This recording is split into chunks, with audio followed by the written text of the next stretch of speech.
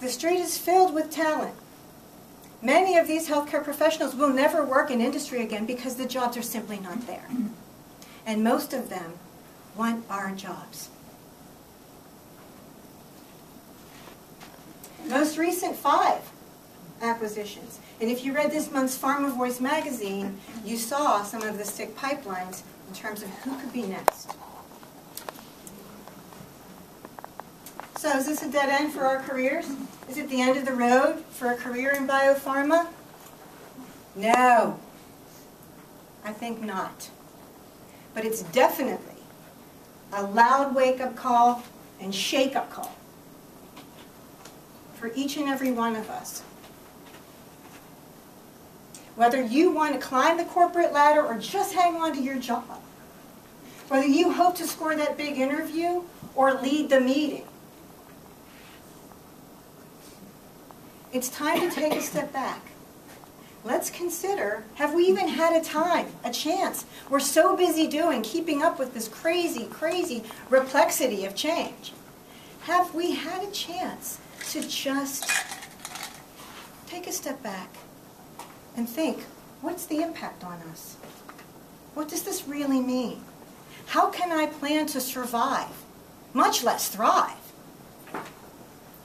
And it's a very, very broad topic area. So when we put together the program, we were challenged because there are a number of areas that you may be interested in exploring about exponential change.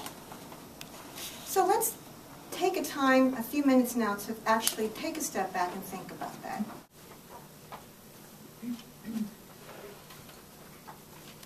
Okay. Now here's where it gets interesting. Hold that thought that you had in mind and switch the writing instrument to the opposite hand and continue writing for the next 90 seconds. I can smell. Smell.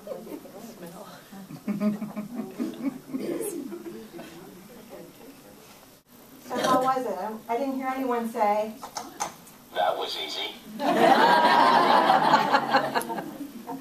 The reason is there's no easy button for change. Because change, quite simply, it ain't easy. It's never easy. It's always challenging. It's always difficult. It's always frustrating. We really just don't like it. Regardless of what our style is, most of us are not signing up to do things differently. We have to think about it. It's hard. It takes longer. It's more stressful. It's exhausting. But what's the one thing we can control? It's us, and how we lead, and how we help people adapt to change. Change agility is really what we need. So the late, great Arthur Ashe, I've sort of taken a page from him. I actually admired him very much because this is a guy who knew about changing the game and also dealing with horrible, unexpected changes. His formula we will use as our step care therapy. He said, start where you are, use what you have, and do what you can. And if we just do that, we've done a lot.